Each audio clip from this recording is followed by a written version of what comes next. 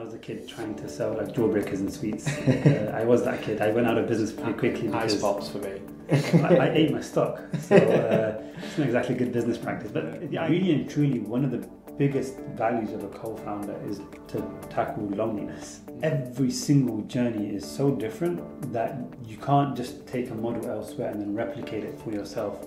Thank you so much for joining us. Pleasure. Founder of LiveLink, formerly Scoodle, which you're going to tell us all about later today. But how was the commute here? It was hot. One train had no AC, the other train had an AC, so it's, yeah, first world problems, to be honest. London life, right? Yeah. Well, thank you for taking time out of your busy schedule. I know that you are a busy man. But Ismail, I'm just going to jump straight in if that's okay with you. Go for it. Cool. So obviously you've just launched a new product. I just mentioned it previously. It was launched at Google HQ at the Somalis in Tech event last week, I think it was. An incredible buzz, an incredible vibe. Everybody there was amazing. Tell us more about it. What is LiveLink? Who's it for? At the very, very bare bones, LiveLink is a platform for creators to teach anything. It's really simple in how it works. They choose a topic, date, time, and how much they'd like to charge. And ultimately, it allows creators to build a stronger relationship with their audience. So they might have tens, hundreds of thousands, millions of views coming from TikTok or YouTube or Instagram. And it's about channeling that into something that is more close-knit and is based on this ethos that we have, which is everybody has something that they want to learn and something that they can teach. And that's exactly what's happening, be it finance or photography or knitting, whatever the topic's going to be. LiveLink is a platform that can allow for that. Amazing. So are you finding that there's been this real shift at the moment from the traditional style of learning to what we see today? Oh, 100%. I think every single person that I've spoken to has always said that they wished they'd learned something whilst at school that they didn't get the chance to, and they're trying to learn that now. Different skill sets that are coming up and things that are proving to be pretty critical in their day-to-day life. I talk about things like mortgages or learning to code, right? The number of software engineers now that are software engineers without having studied it in school or in university. So what we're seeing on the platform is exactly that. So different types of trading, for example, it's being taught on the platform. Okay. Learning how to take a high quality photo on amateur mode. Wrong word. Learning how to take a photo on manual mode, it's called. I should attend these classes myself. What am I doing? But it's things like that that we're starting to see, which is really, really exciting. And on my side, most of what I do actually is speaking to these creators that have a massive set of skill sets and knowledge in so many different areas. All right, Ismail, you've got my brain wondering about what's going on here. So what even led to this idea? When did it first happen? Officially, about a month ago. Unofficially, it's been, I think, years in the making, dating way back to when I was at university, for example, as a 19-year-old pretending that they could teach economics to 18-year-olds. Thankfully, those guys did okay. But the thesis back then wasn't that I was a qualified instructor or anything. It was a subject that I actually enjoyed, and I found a group of people that could benefit from me teaching them that. And then you kind of fast forward that to our time at Scoodle. We expanded that into the academic space. So all things academia, economics, maths, the sciences, foreign languages, anything that you can get a qualification in, Scoodle is a platform that could cater towards that. But I think the evolution towards LiveLink is, again, I'm probably going to say this time and time again in this conversation, this idea that everybody has something that they want to learn and something that they can teach is not an academic sentence. And so the natural evolution is that as we start to see more and more people wanting to learn more and more things, it only makes sense to establish a platform that can cater for that, which has led to where we are now, and that's building LiveLink. Wow, and are people already doing this online? Oh yeah, there are people that are earning, I think, pretty close to full-time salaries now. Wow, teaching on the platform, which is amazing to see. Okay, so I'm gonna come back to that a little bit later on and just learn a little bit about where you're at now. But before we get there, I'm going to dig into you a little bit. Is that okay? So I want to know where this story for you began as a founder. When did you become a founder and how did you get there? When did I become a founder? It's the typical official, unofficial dates. Yeah. I'd like to think I was always kind of entrepreneurial, but without using that word. Probably the first time. I don't know if you had one of these in your school growing up, but I was a kid trying to sell like jawbreakers and sweets. I was that kid. I went out of business pretty quickly because ice pops for me. I ate my stock, so it's not exactly good business practice. But the idea was great. I think my best transaction was I sold back then like 4 jawbreakers in a pack. I think it was like 20 pence or something like that. Yeah, okay, I remember them. I sold one for £1, one of the 4. So it's pretty good margins. Yeah, amazing. And then the next version of, I guess if you can call it entrepreneurship, was graphics. When I was I think 15 or 16 years old as a subject, there was kind of what was required, which is you kind of make some concept of a game or whatever you wanted to make. I chose to make a board game, and I was super, you know, we should play it sometime. I've still got it at home. It was like Football Manager combined with Top Trumps put together and Monopoly. So one of the sections of the Monopoly board was like a transfer window. So whenever you land there, you can buy and sell players, and then on the other side, you can play games against each other. And I made like the entire game, wrote like a 10-page rulebook and everything. It was really fun. And did you monetize from that? I called Hasbro and they didn't pick up, and then I gave up. I tried. I didn't know how to go about doing it, but I think it's a worthwhile investment, to be honest with you. So it sounds like you've always had these sort of like inventive ideas, and you've always had that drive to make things happen. Is that fair to say? I think so. I think it's always been fun. Like it's never been this idea of this is a way to get rich, therefore let me do this thing. Conclusion, I am now rich. It's always been, these are quite interesting problems to solve, or this is something that I can personally relate to quite a lot. And you're going back to the board game thing. I went way beyond what was required from the course, not because I needed to, but because I liked Monopoly, I liked Football Manager, and graphics was pretty fun. And so that was the justification for putting in the effort that I did back then, and that worked out pretty well. That's interesting. So I'm going to fast forward. I'm going to skip a few questions actually and go straight into it. So you obviously invested quite a bit of time into this board game, and at what point? Why did you put that investment in? You mentioned that it's fun, but at what point when you're doing this in business do you say this is fun and this is worth doing? I think people often over dramatize it, what it takes to build a business at the beginning. And this is not to say that it's all roses and it's super easy all the time. It's definitely challenging, but I think the barriers to getting yourself up and running can sometimes be seen as higher than they actually are. You know, what I mean by that is you don't have to go from working a job with a mortgage to quitting everything that you have because you've got something that you enjoy and it needs to become a business. Like it's not either or. There is a transitionary period, which is work on it in the evenings and work on it on the weekends. Solve some personal problems for yourself, and then once you've solved your problem, see if others find it interesting. You know, the board game didn't actually evolve into this super enterprise or anything, but I made it for myself because I enjoyed the game. The very next thing that I did was played it with family. Okay, let's play this game. I always won, which I guess made the game, so it should be like that. But, that's important. Yeah. But the process wasn't, oh my god, I've got this game now, so let me drop out of school and make it happen. It was, let me just make it because it's enjoyable. I spent probably 30-40% of my GCSE times making this one game, and it evolves naturally. And then similarly, you know, with Scoodle, the very, very first part of our journey wasn't actually, okay, we've got this idea now, let's all quit our jobs right now and start. And you know, some people can be in the position to do that. This is more of a, you don't have to do that for it to necessarily work. You can take smaller steps to try things out if you feel like your risk tolerance either isn't that high yet or cannot be that high right now. It's fine to just take small steps and go from there. We have to play this board game, by the way. It sounds absolutely amazing. And I'm really intrigued to sort of piece all this sort of journey together. So to get straight to the point, there's probably quite a few people watching this film podcast or maybe listening to the version online.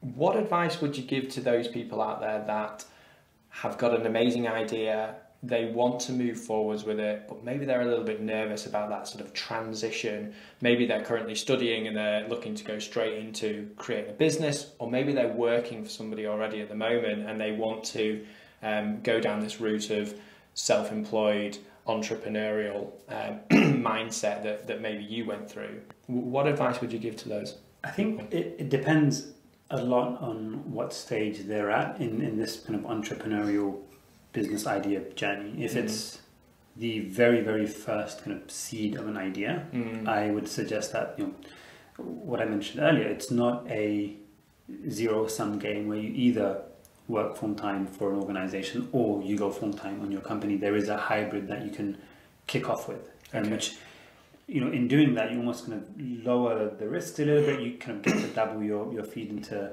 what you're working on a little bit more before having to make that leap. So I think as a very, very, very first step, evenings and weekends, especially if you've got a friend that you can work on this together with, is where I can spend my time on to work on these projects. And then there's a scenario of, suppose you've done that now and it's actually becoming a bit of a thing. You know, people are using it, or you've built the first version and it's getting some revenue, for example, and that's pretty exciting. And then what do you do at that point? My thing is that for most people, at whatever stage you are at in life, it's likely that this is one of the riskiest scenarios that you'll be in to make such a leap anyway. Life very rarely gets easier, even though it might seem like it does. So if you're in your 20s, you might think, hey, by the time I'm 30 something or 40 something, I'll have much more money and I can afford to do that. The golden handcuffs is a very real thing. And so by the time you get to that age, mortgage and kids and all of these other things, it's like, well, why risk all of that? And by the way, it's, I don't know what salary you're on in your 20s, let's just say 30, 40,000 or something if you're in London. By the time you're in your 30s, you're giving up a much larger sum of money. You are. So if you think turning away from whatever sum it is now is difficult, it's not going to get any easier in 10 years. No. And that's going to generally, not always, but generally continue to be true. So I think I'd keep that in mind. And I think in the grand scheme of things, getting a job is something that is usually possible. Different economic climates can make it, you know, more challenging for different types of people, and it's understandable. You know, in the climate that we're in right now, it's probably quite risky because job security isn't maybe what it used to be. But I'd say that for me at least, when it comes to looking back at my life, I want to look back and know that I've taken decisions to do certain things even if they didn't work out in the way that I would have wanted. I would much rather be in that position than to be in the position where I say, damn it, I wish I'd tried. Whether it worked or not, I wish I'd tried. That's for me much worse than I tried and it didn't work. It's true. It's true in anything that we do as well, not just business, whether it's sports or business or a hobby that you may have. Absolutely. I'm sure that everybody watching this can sort of resonate with that to a certain extent, where they've maybe not pursued something that they perhaps should have done. Or 100%. It's funny because everybody has had, I think, a version of that experience. Like everybody, I say in this room, I'm sure you have as well. There are probably things that you hadn't done in your life and you think, you know, I wonder what things would have been like had I done that. And then equally, there are things that you had done in your life and the worst case scenario is like, oh, that was pretty crappy. And that's it, and you move on. Yeah, absolutely. Yeah. I mean, you know, mistakes are just as valuable as our successes, right? We learn so much. Yeah. So, and I guess that's the same at work as well. Yeah, exactly. I'm sure you've never made a single mistake at Google in Dublin. Zero mistakes. Perfection over here. So you can't relate. So Ismail, little did you know, but I actually went to the LiveLink's Instagram and LinkedIn social media pages. Give it a follow if you're not already. That's my little sales pitch there. And we asked the audience and our followers what questions they have for you. So I'm going to get those up and we're going to go through them if that's okay. Sounds good. So, first question, it's a good one. What's the biggest lesson you've learned whilst at LiveLink? The biggest lesson from LiveLink, I think it's really important to make sure that you stick really closely to your users, because you can very easily build the wrong thing and feel like it's the right thing. Yeah. Because ideas come from everyone and everywhere, and it's sometimes quite challenging to figure out what's worth working on, what's worth building, what's worth prioritizing. And I think ultimately it's aligning that with what is in the best interest of your power users. So the people that are using you every day and contacting you constantly with issues and things like that, those are the ones that really understand the product and can really help shape the direction. So that kind of links in with what you were saying before. And when I asked you the question, what advice would you give to somebody that's just starting out and has a great idea? the idea that you originally had, is that the reality of what we see today, or is it altered and evolved slightly? Oh, evolved, 100% it's evolved. And it's evolved in the direction that ultimately I think the users have taken us towards, and partially along with the vision of myself and my co-founders. Basis, everybody has something they want to learn and something that they want to teach, right? So let's start off with academia. That's what we did. That makes sense. We understood that space really well. Then the realization that, well, hold on a minute, it's not just academics that want to teach, or learning isn't just academic. And so the evolution was, okay, let's do the same thing, but for non-academic learning. And you think, okay, that's a sufficient shift. But even within that, then there's a question of, how do people want to actually teach? Because there's one-to-one, there's one-to-many, there's live, there's pre-recorded. There's so many different variations of delivering sessions. Which ones are worth building first, and then what, and then what? Those types of decisions we evolve along with the demand of our users. So, right now on LiveLink, there is the live component, but also every session that you run on the platform is automatically recorded, edited, and re-listed back onto your page for you. And we do that because, well, the creators that we're working with value that, the amount of time that they save just dealing with all of that content.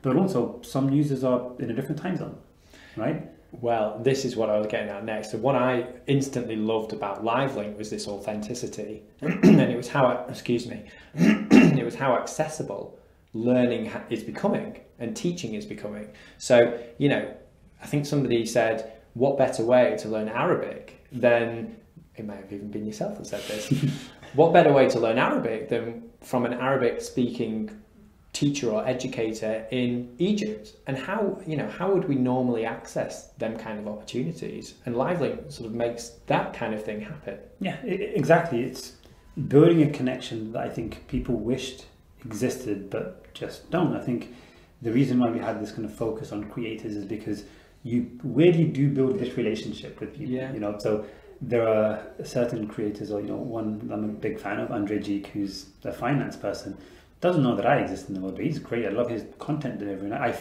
weirdly feel like I know him, but I don't, and he doesn't know me either. And it's just taking that one step further and actually starting to foster that relationship and that community between creator and those that benefit from them. Sounds like good branding to me. I'll go to the next question. I know we're running out of time. So next question that we got on the LiveLink LinkedIn page, which you should also follow, another sales pitch. 3 lessons that you've learned when it comes to going into business with co-founders and hiring. And I'm going to add to that, co-founders / friends and hiring. 3 lessons, not even one. Okay, no pressure. Let me think. Lesson number 1 is, I think it's important to be with somebody or a few people that have resilience as a trait, because interesting. I think conflicts naturally arise, not from a bad place, but that's just what's involved in working with different people. And it's important to know that you can go on a journey together that is not going to be done overnight. And it's a big thing. I think the second thing is, what's the opposite of complementary? Is that what I'm thinking of? Skill sets that work well together, but that aren't necessarily the same sets of skills. Complement one another. It is a complement. Complementary, yeah. Complement one another. Yeah, like the rosemary might complement the thyme with the potatoes. Fancy guy. Don't trust me on recipe advice there. But, Yeah, so you don't always do the same things as co-founders, and that's okay. Each person can have a different skill set. So, my 2 co-founders initially, Imdad and Mujavid, they built the first versions of our product. I don't code. So pitch whatever you want and speak to whoever you want. The company doesn't exist without them. Absolutely. And that's very, very critical. At the same time, I think, it's been valuable that, whilst they were able to do that, it allowed me to do things like fundraising and all of that stuff, which hopefully added a little value to the business as well. So I think that's the second big thing, having skill sets that can work very well together. And then the third thing is having a channel to communicate with each other openly on a frequent and regular basis. And this was a lesson I think that we'd learned during the process of building a company. because even if you've known each other forever and you're friends for a long time, friends usually don't actually see each other every day, right? You catch up maybe weekly, and that's quite frequent, probably every couple of weeks or every month, which is nice. And so you have a concentrated few hours of fun, no conflict really to deal with. It's different when you see somebody every single day. And so we initially treated those relationships the way we would with the monthly catch-ups. Yeah.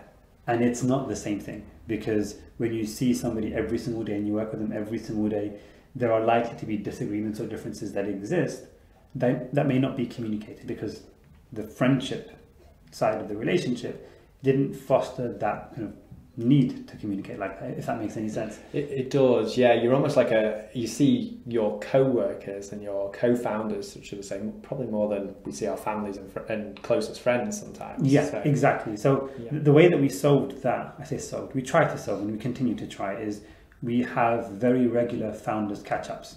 So every 2 weeks, for about an hour, we would sit down, and the idea there is that we can bring up anything business-wise, personal, issues-wise. It's exactly, because if it's got a concentrated space, at least we know we can attempt to address any issues that come up. That's great. I think that's so important that you have that opportunity as well. It's great as well, because one thing that was brought up in the Somalis in Tech event at Google HQ last week, shout out to those guys by the way, was that one of the audience asked, is it quite a lonely place as a founder in them early days? But for you, I guess you had your co-founders, so it wasn't quite as much of a struggle. Am I right to say that? I've heard that quite a few times around loneliness, and I think there is a recurring pattern with solo founders. I'm going to add almost to the other answer about what it's like to work with co-founders and stuff like that, and friends and all of that kind of thing. One of the biggest reasons, when I talk about complementary skill sets and all of that, really and truly, one of the biggest values of a co-founder is to tackle loneliness. And that's not a skill set per se. You need to make sure that you're compatible as like human beings, but it can be extremely lonely. I've spoken to quite a few people beyond the kind of honeymoon period of the first month of the idea. The excitement. Yeah, like you're in your bedroom or in a cafe by yourself on a laptop, doing stuff, and you're accountable to yourself, so you can walk away and not work, and what's going to happen is it's just you still. Or you're going to work, and then there's a period where maybe you don't get the users that you wanted, or things aren't working the way that you wanted, and it's still you alone. And that's a recurring theme and challenge that I've heard of solo founders in particular. It's not to say that it's not possible. I know a few that have done well as solo founders as well. It's just kind of, by and large, it's beneficial to have people to work with. So I'm going to go down the well-being route here, because I see it pop up on my LinkedIn all the time. Excuse what I'm about to say, but how do you give yourself, metaphorically speaking, a kick up the backside to keep going? Did your co-founders help with that, or did you have to tell yourself sometimes, this is going to work, I am going to make this happen? What do you do? I don't think there's any one thing, but there's probably a list of things that help differently at different times. So co-founders is definitely one of those things. For me, I find opportunities to speak like this to actually be quite helpful, because often what I do is I pitch what I do constantly, and that kind of gets you into this excited state, which is very valuable as a skill set to have. And then sometimes, weirdly enough, it's doing something very, very, very different, be it gym or traveling and taking a couple of days out, for example, just to rejuvenate, can actually be more fruitful for you and your business than adding those additional days of work. It's not, again, to say that any one of those things is the answer, but you will find that there's a combination of things that can help, and different things are helpful at different times. Okay. Well, yeah, appreciate that. I'm going to go on to the next question, because I could probably talk to you all day about this, and I know we've got a set time. Quick fire questions then, and if this is a quick fire answer, how do you find investors? Very, very quickly, I think the way to find investors is to build relationships consistently with very smart people way before you need the money. Interesting approach. Tell me more. I know I said just one sentence. He says. But I want to know. Spent so much time figuring out that one sentence. I want more. Fundraising is a process of relationships and people fearing that they're going to miss out on the next big thing. FOMO. Yeah. You solve the relationship side of things by building those relationships. There are different ways to do that. You can start off with your immediate network. You can, reach out to people on LinkedIn just for a coffee or whatever. Go to events that have interesting people, have meetings with them. Once you've done that, especially if you're working on something, update them with your work every month or two. Just, like, hey, this is where I'm at right now. Here are the updates. Could you help me out with this or with that? And you start to foster more than just that was that person from that event, to I'm actually semi-mentoring this person almost. Nurturing them. Exactly. And then when it comes to actually fundraising, and this is the whole FOMO thing, you more seriously suggest the conversation, okay, we're fundraising now, we're going to be raising this amount or whatever, but those conversations, you want to cram them all into the same space and time, in the same 5-day period. Rather than you just coming to them out of the blue and saying, I want a load of money. Exactly. You see time and time again where, and I've been in this position before, right? I see a TechCrunch article that says, so-and-so raised $20 million with nothing, and like an idea, and like, wait, how did that happen? We have this and this and this and this, and we can't raise that much. What's going on? And you realize, and I've been on the other side of the conversations here, where these were people that these investors had invested in like 10 years ago. Financially or personally? Both. Yeah, They've invested in their previous companies, or they were early employees in a company that was backed by these investors before. There were like so many different connected pieces that lead up to the overnight $20 million raise. Yeah. It doesn't just happen, and you need to kind of start planting your seeds now. So that in 10 years, a smaller version of me will come like, hey, how did this guy raise $20 million? That's how it happens. Yeah. I mean, it makes sense when you hear that out loud. I mean, it seems just, the way to do it. I'm going to jump on to the next question because, again, it's one of those that I can just keep going for on. So another question we got from a LinkedIn user on our page was, what lessons are you taking to LiveLink after pivoting away from Scoodle? I think there are... I think I'll got the answer first. What's really valuable in terms of what we're taking? I think we are particularly critical in how we approach what we build before we build it, because you can spend a long time building in a direction that may not capture the type of market that you want. So, for example, we spend a lot longer now thinking about, say, our business model or the core value proposition for the users. We would discuss it in quite a few meetings to make sure that it's particularly valuable before we go about and build it. And so the way that looks like in practice is that we're usually 3 or 4 sprints ahead in terms of design compared to work. So the design team and the product team go back and forth, along with the engineering, way before a line of code is written. Yeah, I think that planning phase. Exactly, yeah. Because I'd say that, and it's a balance, right? Because existing quickly is really valuable because you can learn very quickly what the right or wrong thing is to do. So this doesn't take away from that mindset, but it's just making sure that you put the right type of thought before you exist quickly. Makes sense. And I think that's an incredibly valuable thing to have. And then just on a tech level, a lot of the kind of tech infrastructure can be kind of ported over to LiveLink. So we have live video, we had live video, we deal with payments now, we dealt with payments then. So that's made some of the transitions much easier. Sounds like you've been a little bit blessed with an amazing team along the way.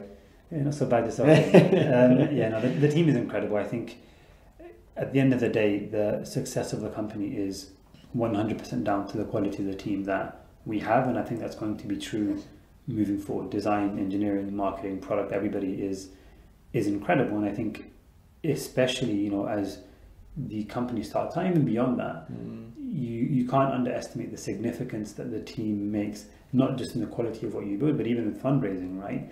A quality team raises more than one that isn't as good. Yeah.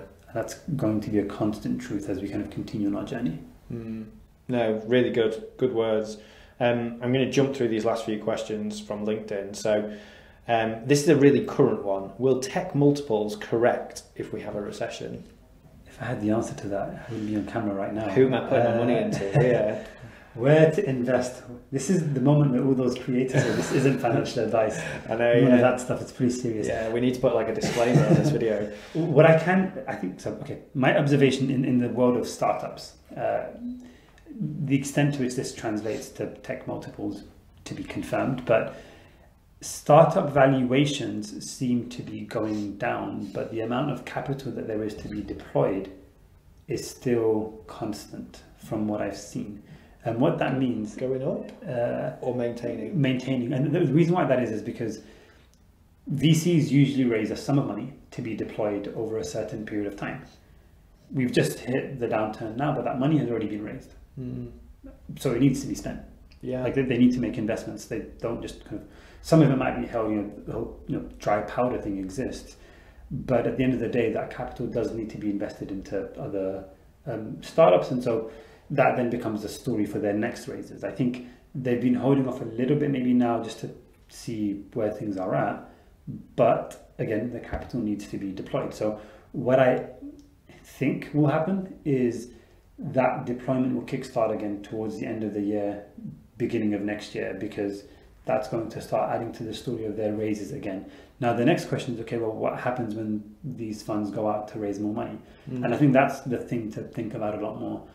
At that point, if the economic climate is similar to what it is right now, they would struggle to raise the way that they raised before.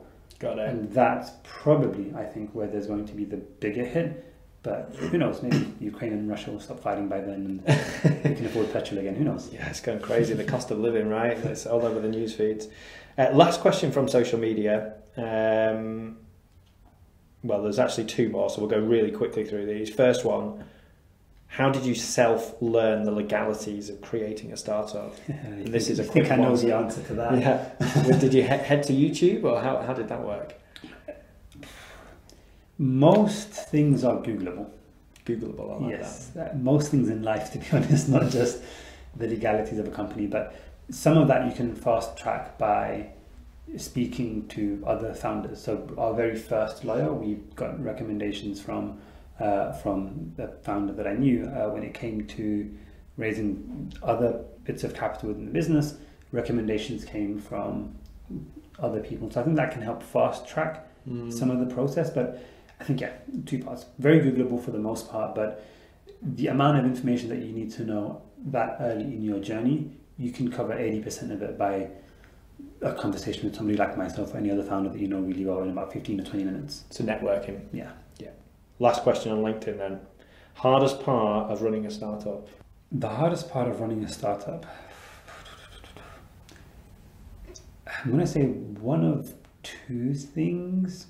One is perseverance and grit is a great thing to talk about on camera and stuff, but it's much more difficult to live through that and to actually continue to persevere. And it's quite a challenging thing emotionally, I think, as well. So I think that's a particularly large challenge. And I think in line with that is, and I think this is a product of obviously kind of hiring a quality team, but balancing out the direction of the company and then the demands of engineering and the demands of marketing and the demands of product. Because one difference between a startup and say a 10,000 person company is that in a 10,000 person company, somebody your senior has been there before. Yeah. Like, hey, do this, do that, and then sprinkle a bit of that, and you're good for promotion in about 12 months. Perfect. You've got that pathway.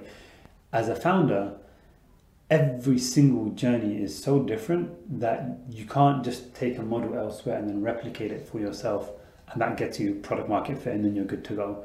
And so you're constantly kind of trekking along this dark path without really knowing where the end is or where the beautiful view is going to be and things like that. Yeah. Which is one of the key differences. I think a combination of those two things are probably where challenges lie.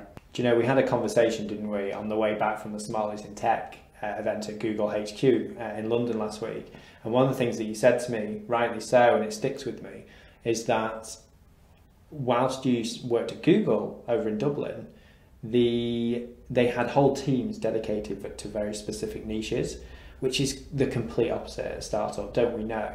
You know, everybody is, it's almost like everyone is all hands on deck. You tell me, how many strands of marketing are you managing right now? I know, right? Every day is different. There's never a boring day, is there? You know, you can't say that your job is repetitive in a startup, because every single day you're doing a new, you're trying to solve a new problem, you've got a new challenge, you're discussing and brainstorming with the team. You know, you might be filming a podcast tomorrow. I could be doing budgets, who knows? I guess is that from your experience, are you experiencing the same sort? Oh, 100%. I think whether you see that as a perk or not depends on who you are as a person. I think for me, there is an excitement in very big challenges that have unknown answers. And part of that is trying so many different things and working on so many different aspects of the business. But at the same time, I can also get why that just seems like a lot for different types of people. But yeah, that's part and parcel of being not even a founder. That's part and parcel of being an early employee at a company. Probably like first 15, 20, 25 hires. Beyond that, it starts to get a little bit more controlled. But, you know, with that comes all of the benefits that come with the stock options and being, you know, at the verge of a rocket ship and things like that. So the price of being on a rocket ship like that is having to get your hands stuck into so many different pies. So it's allowing yourself to be almost dynamic in your approach to work. You know, every day you've got to have that flexibility and that drive. I know these are all big key words that, you know, we hear on posts on LinkedIn, but it's true, isn't it? You know, every day you've got to be willing to adapt to whatever is thrown your way. Yeah, exactly. Ismail, we've run out of time. I'm going to continue to talk to you off camera because I've got so much to ask you. Just before we wrap up and before we go, one quick question. What message do you have for anybody watching this or listening to this on the podcast who has an idea and wants to move forwards with it? Just start. Yeah. Find the quickest way for you to get up and running. I think when we were testing out LiveLink, our first version of it was a Squarespace page, a Google Forms, and I think payments that didn't quite work, but it functionally got things up and running, and first few creators using that made up system made their kind of first few $100. So that was enough to act as a proof point. Yeah. And that's way simpler than hiring an engineering team and a marketing team and all these different things. I think the requirements for just starting are far lower than you think. Yeah, no, absolutely. Well, I'm going to wrap it up there. Thank you so much again for joining us, and I can't wait to hear more. Thanks a lot. All right, take care.